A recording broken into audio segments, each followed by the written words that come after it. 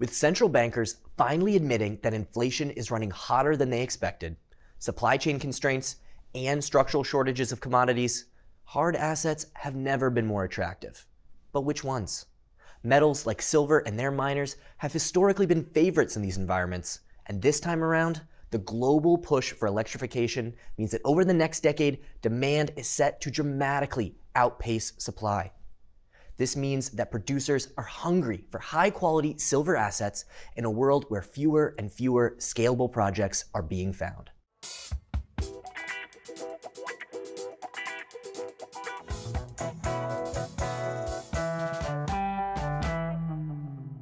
For decades, David Morgan, author of the Morgan Report, has been analyzing the precious metals industry for hedge funds, high net worth investors, and mining companies. And here he explains why he has never been more bullish on silver. All right, what have we seen over the last few months in the silver market? And let's take that further in the context of what happened in 2020. Well, the last few months have been consolidating. Silver's fallen off the $28 level. It was in a channel formation from basically January for several months. That was sort of the time that the Wall Street Silver Reddit subgroup came into the fore, and they went from, I forget exactly, 30,000 people to, I think it's now 120,000. So lots of new awareness in the silver market. But like all markets, silver goes up and down. It's hit a low of about 2150 basis the spot month, and it's bounced up. It's over 24 now. And longer term, it's really, I'm still very bullish on it for a lot of reasons, which we'll get into later. Last comment is 2020 started off with a bang at the World Economic Forum. The leading chief investment officer, Scott Miniotis, mentioned silver as his best pick for 2020. And the most institutional purchases of physical silver took place in 2020. And I know I'm in the wrong year. So in 2021 is when the Wall Street silver crowd came to the fore and has been going strong ever since until this last few months where it's consolidated.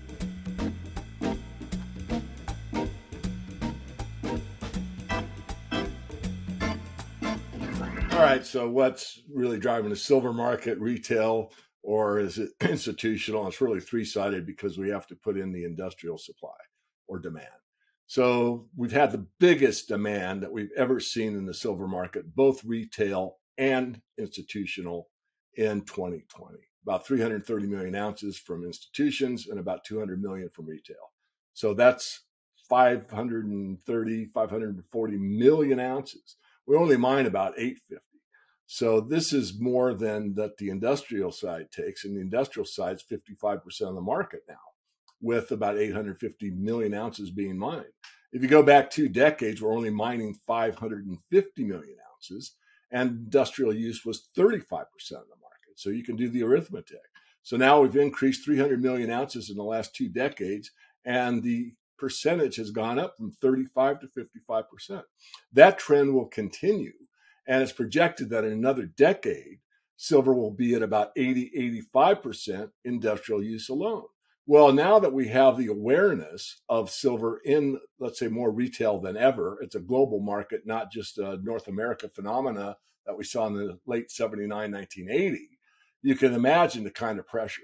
And lastly, not only institutions, the retail side and industrial use, we also have all kinds of factors that point toward hard assets, meaning an overblown stock market, a bond market that's losing surety, meaning the safest thing in the world is a bond. I differ with that opinion, but regardless of the market tells us, but that's starting to slough off now. So you're starting to see a lot of factors that are super synergistic for the silver market. And those that are awake and aware right now that can get in, I would say under $30 US, looking out 5, especially 10 years, will probably be extremely happy by putting a portion of their investment into the silver market.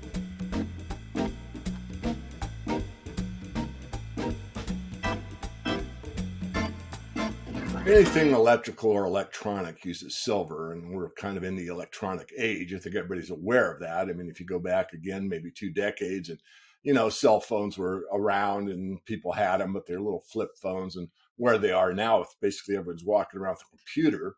So you've got that, and that will continue. In fact, 5G, I did a quick back of the envelope look. If you have to get a new phone for the 5G system, That alone will put a pretty good demand on the silver market. Of course, most people that are even have a cursory idea about silver knows that it's used in photovoltaics, better known as solar panels. But where's it coming from for the projection I gave you, where it could be 80, 85% of the market? That's in 3D printing, actually, where you can print on paper or another material very fine amounts of silver that are required for electrical conduction and that type of thing. Also, believe it or not, the clothing industry uses more and more silver for a couple reasons, biocide, so your clothes don't stink for a while, your gym clothes, but they also have properties for like diabetics and things that most people don't even have any awareness of. On top of that, the EV market, the electric vehicle market, those are going to take a massive amount of silver, and RFID readers, and on it goes, and probably 3 or 4 things that neither one of us know at this particular time. So the trend is very clear. You get into robotics, you get into that type of thing, more and more and more silver will be demanded on the industrial side.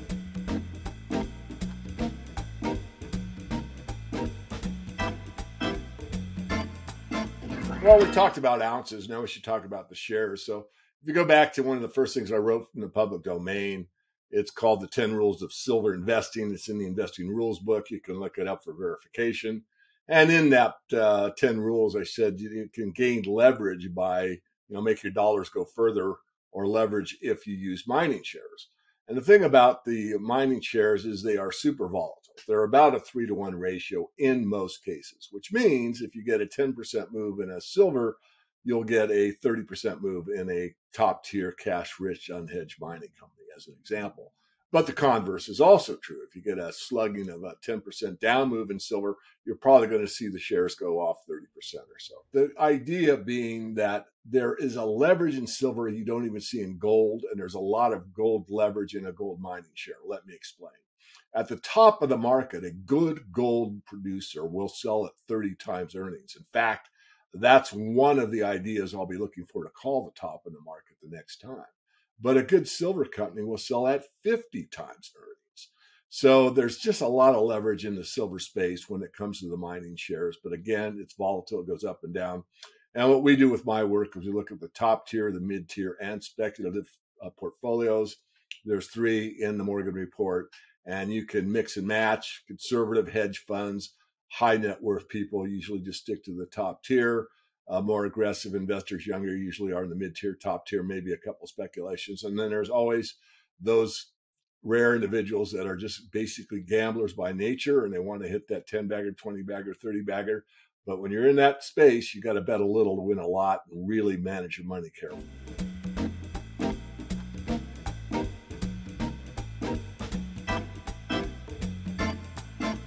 So the mid-tier are my favorite place to do analysis. Why? Because our mid-tiers, for the most part, not in every case, are companies that are producers, but they have upside that the production can be more efficient, or it can increase in volume. And again, in a lot of cases, they have exploration potential alongside what they've already started producing. So for an example, company XYZ Mining might be producing at a rather modest level, plans to maybe triple over the next 5 years, but they also have a lot of potential on that project, or maybe another one they own in a different jurisdiction. And they have now cash flow that they can use without diluting the shareholders and go out and explore it. And in some of these cases, what they discover might be very beneficial to shareholders. So that's kind of a model I love to have. They don't appear too often, but when they do, they're usually worth having an investment in. And on the speculations, the hardest part of the market is sort of, in my old man view, it's part of the industry. It's bittersweet. I mean, too many investors that are unsophisticated get the idea from some kind of ad copy that all I have to do is buy some secret mine in the middle of Idaho that's only moose pasture, and they're the only one that's going to know about it. It's going to go from 2 cents to $200, and it goes on. And I'm hyping it a little bit. Some of these ads read almost that well, and they're so well written, even I want to invest in them. And half the time I know what the companies are without them giving me the name. The point is, you can make money there, but you got to be very careful.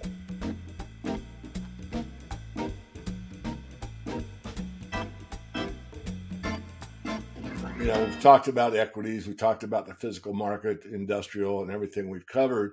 And is there anything else to mention? I think there is. I think the awareness of what's going on in the financial markets, not reflecting the general physical economy. And there's nothing more needed than the commodity sector. I mean, let's face it, what's in the commodity sector? Well, there's foodstuffs, right? And then there's what's called the softs, which is like cocoa, but cotton, what we wear. And then you go into the, energy sector with oil and natural gas. So everything in the commodities region is needed except for what's on the commodities exchanges in leverage form, which are your financials. And most of us listening to this would know, you're looking at, T-bills or T-bonds or leverages in different currencies and that type of thing. All that stuff it's a financial fiction in a way. It's legally there, but it's really on a computer somewhere. So it represents the ability to buy something that's needed, but it's out of hand relative to what the physical economy is. So what I'm trying to say succinctly is buy things that are needed. Don't worry too much about what the financial markets are showing you right now because they are inaccurate relative to the commodity sector. So that's the place to be. If you're overweighted stocks, you might want to consider shifting a weighting into something that's just a digit with a company that's at 200 times earnings or 400 times next year's projected earnings or whatever it is, and look at hard assets. They are the place to be and will be the place to be, in my view, and a studied one, probably the next 5 years, perhaps 10.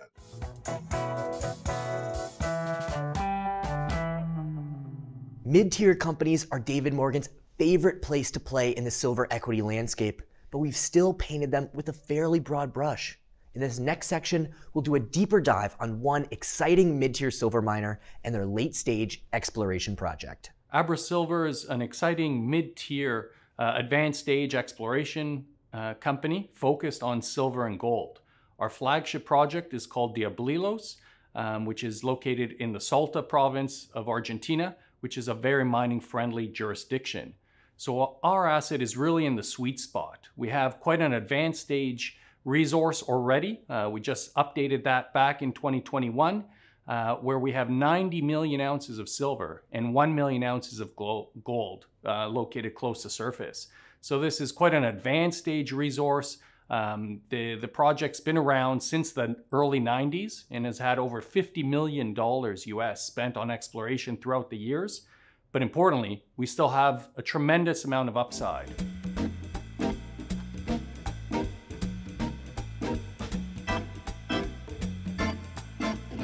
You heard David Morgan reference the 3 tiers in terms of silver companies. So you have the large-scale producers, the top level, the mid-tier, which is very exciting, and then lower down in terms of the discovery curve, you have the speculative tier. Now, where AbraSilver is positioned is really right in that mid-tier advanced stage exploration category, having a project like our Diablilos project, which already has a sizable resource, a proven robust economics through a PEA study, and significant exploration upside ahead, truly positions us in that sweet spot where we have an advanced stage project, but still have additional growth ahead of us.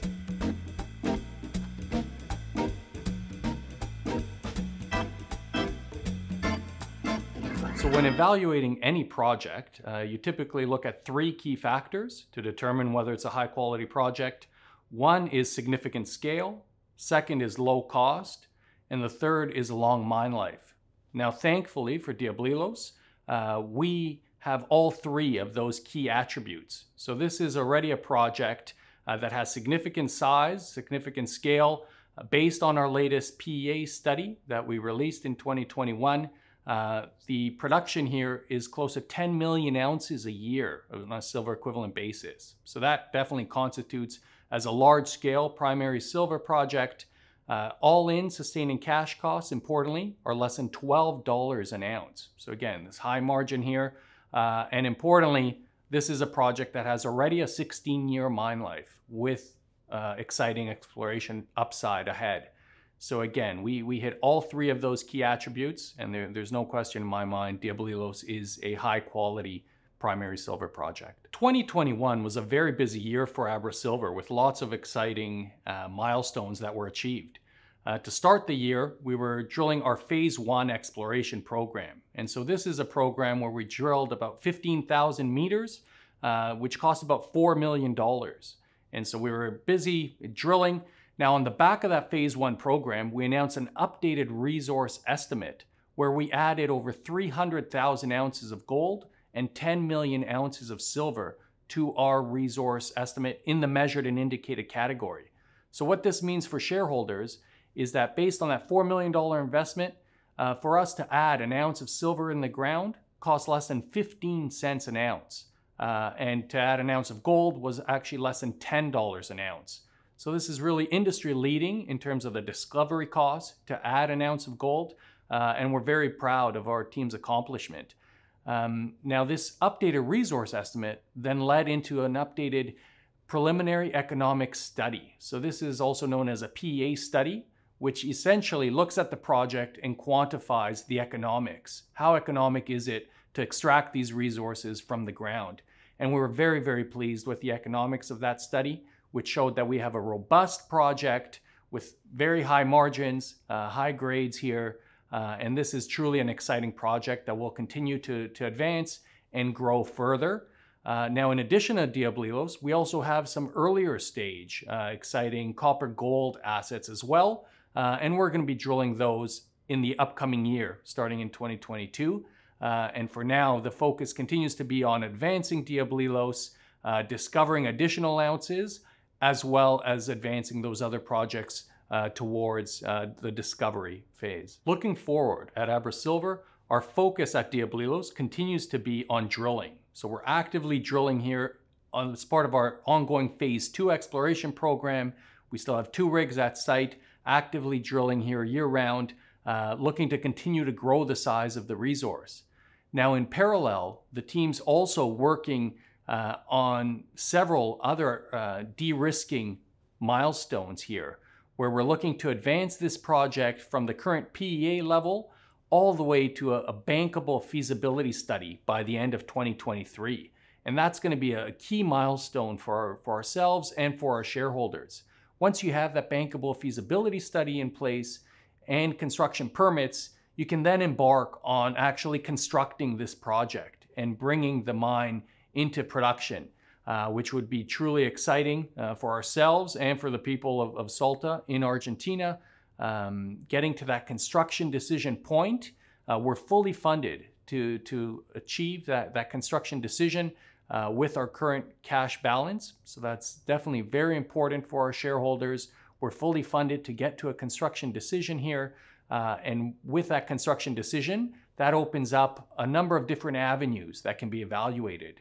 Do we build this on our own? Do we partner with someone? Or importantly, potentially down the road at the right time, we could be looking at an acquisition opportunity where somebody, a bigger player, could acquire this project.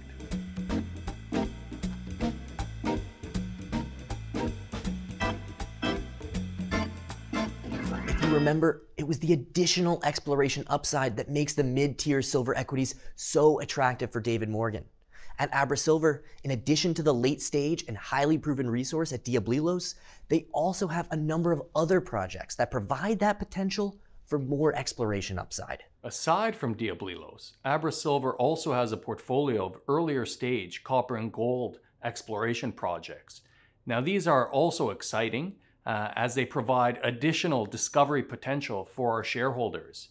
Now, the one project I'd say we're most excited about at this stage is our La Coipita project, which is a very large, extensive land package encompassing over 70,000 hectares in a very highly prospective mining jurisdiction in the San Juan province of Argentina. So this project is earlier stage, but we're actually going to be embarking on the initial exploration program in early 2022. And so this is a very exciting time here, as the La Coipita project will be our second key project in the Abra portfolio. and we think it's quite a highly prospective project. This is at the pre-discovery phase. So this is, much earlier stage, but again, significant upside potential. So we will be embarking on the initial 3,000 meter drill program here, and we'll be looking to wrap up that exploration program in the first half of 2022. So this is an exciting new project looking to make that initial discovery, as opposed to Diablilos, which is already well advanced and moving closer to that construction decision point.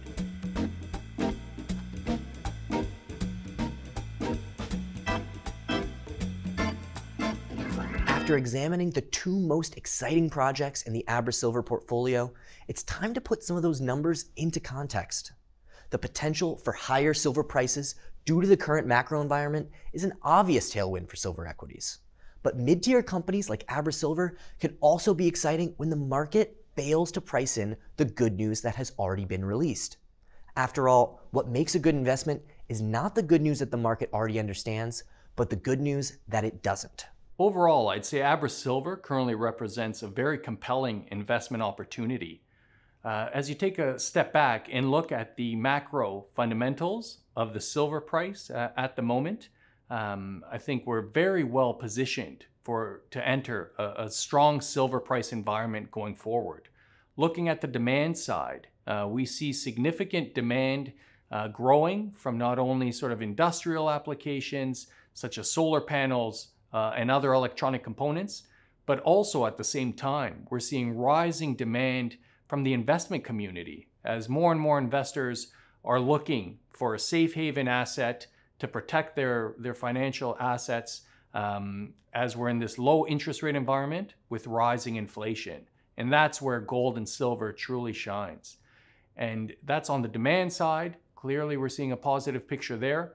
Now, importantly, on the supply side, there's clearly a scarcity of high quality primary silver projects ready to enter that construction decision stage.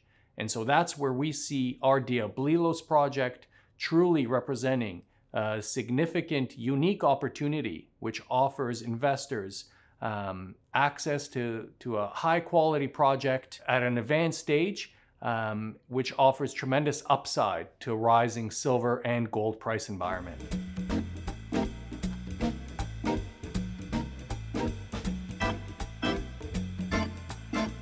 We talked about the PEA study earlier, which was a lot of work, but we're very, very thankful with the outcome and the results of that economic study.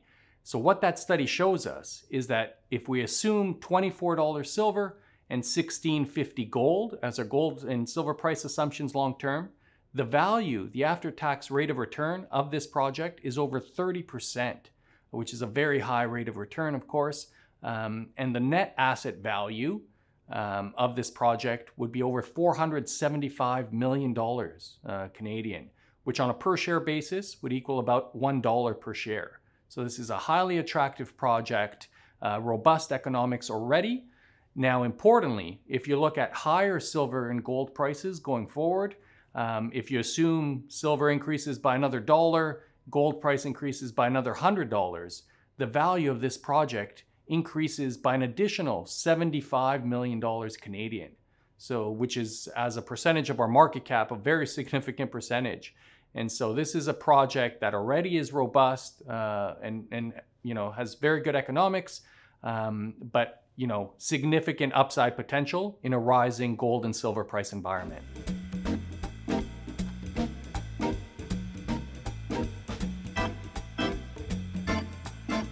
Overall, with a strong balance sheet, an advanced stage asset, and significant exploration potential ahead of us, I truly feel AbraSilver represents quite a unique investment proposition at this stage. When you look at our current share price, the value shown in our recent PEA study justifies a market cap of well over $470 million Canadian. And at the moment, we're trading at only a fraction of that underlying value for the project. And so there's clear significant upside ahead for us to re-rate to that underlying value that was shown in our PEA study. But most importantly, as we look forward, we continue to have very high confidence in our ability to continue to grow the resource here and further unlock significant value in addition to what was shown in our PEA study. So we feel this is an advanced stage asset.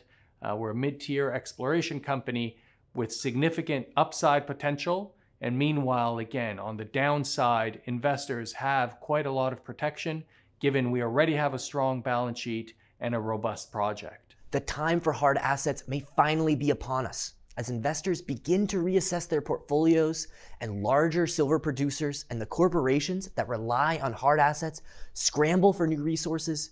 Companies like AbraSilver with proven resources in friendly jurisdictions might just find themselves at the top of everybody's shopping list.